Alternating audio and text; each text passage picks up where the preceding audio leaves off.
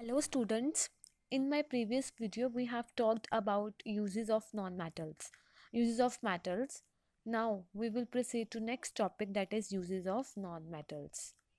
अब non-metals क्या है? Non-metals are used in number of applications in our daily lives. Non-metals हमारे daily life में बहुत जगह यूज़ होते हैं. अब मैं कुछ elements बताऊंगी जो कहाँ कहाँ यूज़ होते हैं.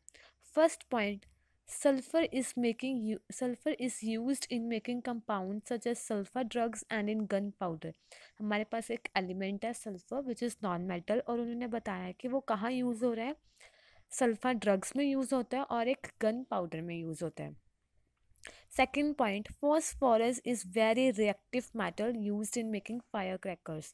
ठीक है, एक फॉस्फोरस है जो कहाँ यूज्ड हो रहा है, हमारा रिएक्टिव मेटल. अब बहुत ज़्यादा इसमें रिएक्टिव मेटल है जो कहाँ यूज्ड होता है, used in making fire crackers. Fire crackers में तभी यूज़ होता है क्योंकि ये बहुत ज़्यादा क्या है, reactive. Next is oxygen used in medical industry. हमारे पास chlorine used in the form of bleaching powder used in purifying water. जब हमें वाटर को प्योरीफाई करना हो तो हम कौन से यूज़ करते हैं, एलिमेंट क्लोरीन.